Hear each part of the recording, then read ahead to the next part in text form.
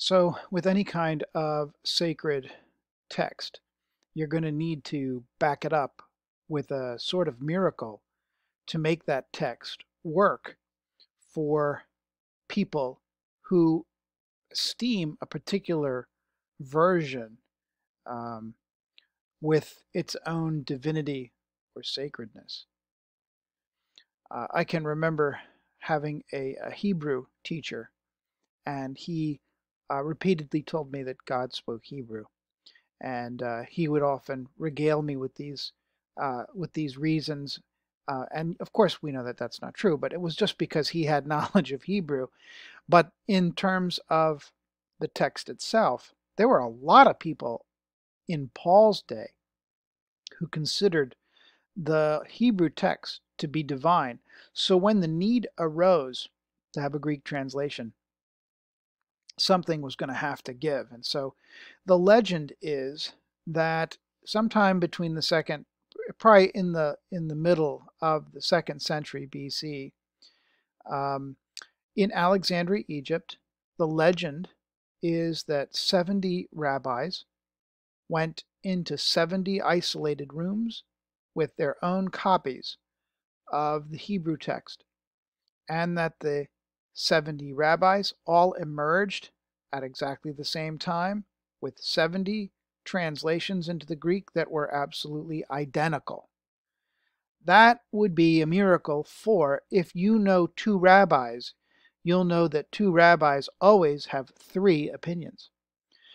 And by the way, that is a rabbi joke that a rabbi told me, so I'm in good shape. So you needed some kind of a miracle to give legitimacy to the Greek text.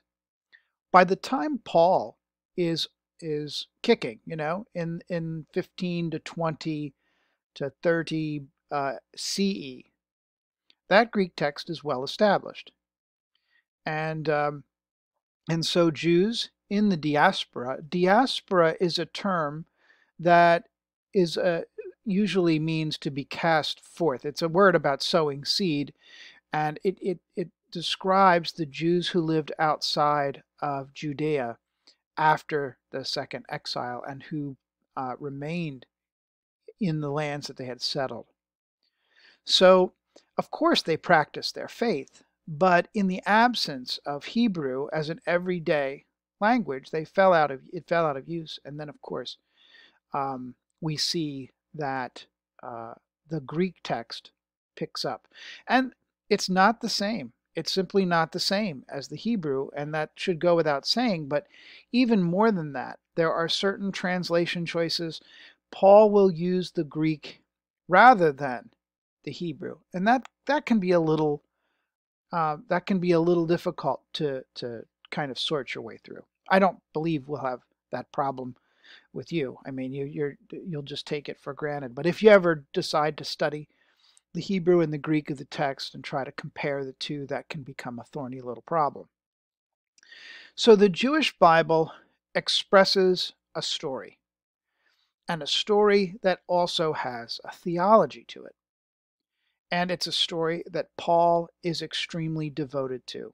A story that is not just a nice story, but one that's loaded with theological freight, one that has and claims ultimacy, that is, finality for Paul. And of course, we all know that when you're looking at the Apostle Paul, that he is first known as Saul in the texts of Acts of the Apostles. So, what I want to do in the minutes that remain, and it'll be probably another 35 to 40 minutes total, 45 minutes, is to walk through this story so that we have a broad appreciation for not only the story but the theology that Paul is trying to convey and that Paul has to deal with when he meets Jesus, probably on that road to Damascus for the first time, although I always maintain that I think Paul was present at the crucifixion of Jesus. For some reason, I think that makes for a really compelling story, for a really compelling apostle, that he had to have some acquaintance with Jesus in some key way. So if Paul was there with the physical Jesus at some point in time, he would need a monumental encounter to begin to reformulate how he approached Israel's story. So let's go through that. I'm going to go through a couple of different texts in order to illustrate the kind of story that Paul was devoted to and the kind of story that is in anticipation of what we will see in Paul's letters. So the first text we're going to look at is from Genesis, chapters 1 and 2, with also a nod to Genesis 3 and the fall. That's the fall from grace. Abraham in Genesis 12, with a little look at 15 through 17 of Genesis, and then tying Abraham to the land of Judea itself. And then we'll move on from there. So first of all, let's take a look at Genesis. In the Genesis text, this is the story that Paul is well aware of. So in the beginning, when God created the heavens and the earth was a formless void, and darkness covered the face of the deep, while a wind from God, literally a spirit of God, swept over the face of the waters. That's actually one of the greatest words in Scripture, and the New Revised Standard translated as a wind of God. And I guess technically it's not wrong, but the Ruach of God, the Spirit of God, swept over the face of the waters. I always like to get that.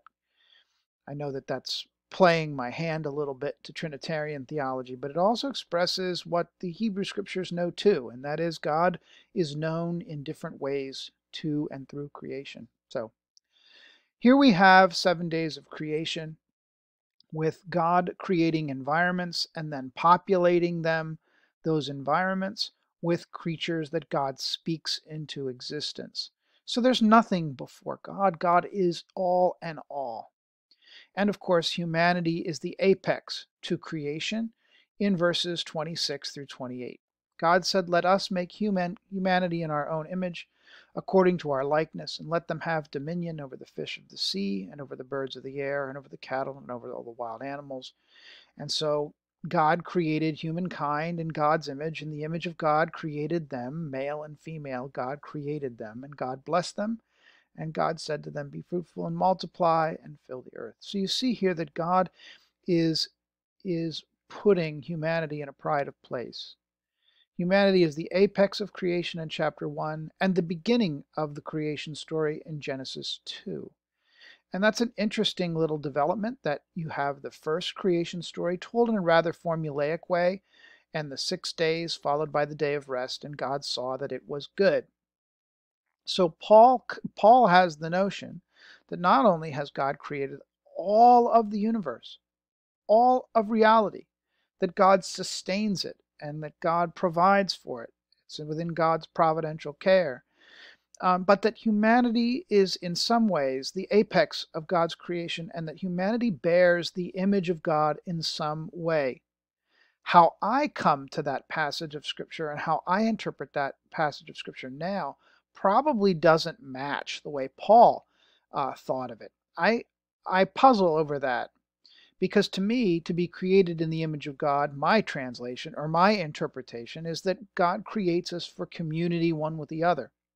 And there have been different images floated, different ways in which the image of God impressed on humanity takes its course, but I'm not sure how Paul would have taken this.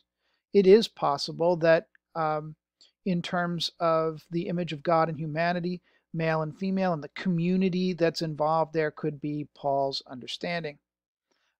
We have to, I think it's responsible just to put a question mark on that. I do think that Paul thought the definitive image of God in the created world ended up being Jesus, God's Son. That did happen, but that happens later. For now, though, as we try to talk about the background for Paul, his background in the Hebrew Scriptures gives him a sense of God's creative power, God's almighty, holy power to give creation its reality.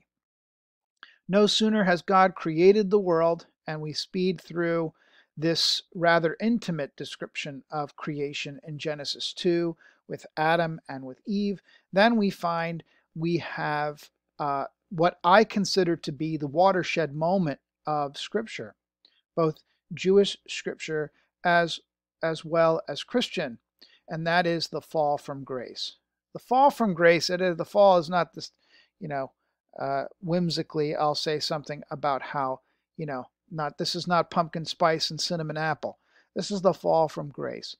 God issues a command to the male and the female, and God says you can eat of any tree in the garden except the tree of the knowledge of good and evil, for the day you eat of that tree, you shall die. Obviously, they don't die immediately, and you know the rest of the story. The serpent tempts Eve. She eats the fruit and then hands it to Adam. He eats. And of course, the text says they are naked and ashamed and hide. God comes and discovers what they have done. I've often wondered, because God has to go find them, God cannot see them. I often wondered if our own sin and failing, our own rebellion against the grace of God does put us in sort of a perilous place where not even God can see us in our open rebellion. I'm not sure how I feel about that, but what a harrowing thought that is. But when God finds the man and the woman, notice that the first thing that they do is they get some clothing on, and God actually gives them some things to make clothing out of. And if you and I were God, you'd probably give them poison ivy leaves, right? But God is gracious, and I think that's interesting because the result of sin is sin is doing something, or sin is trusting oneself instead of trusting God. God said, don't eat of that tree. Humanity eats of that tree anyway. Trusts itself rather than God. You'll find that that definition holds up pretty well throughout Scripture and finds its Pauline correspondent in Romans 14:23, where Paul says that anything that does not proceed from faith is sin. So it's a negative definition of sin. And I like that because it preserves the relational characteristic. Sin is a fracture in the relationship. Notice that the fracture in the relationship works on the horizontal and the vertical levels. On the vertical level, it's a fracture in our relationship with God when we failed to trust.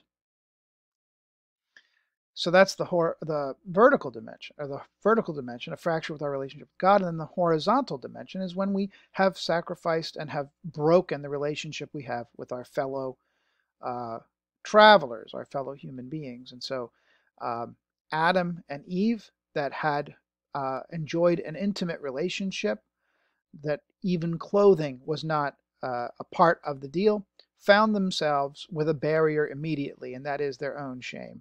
And they construct the clothing that is indicative of this new reality that they have to make their way in. So the fall from grace. Now the question here is determinative.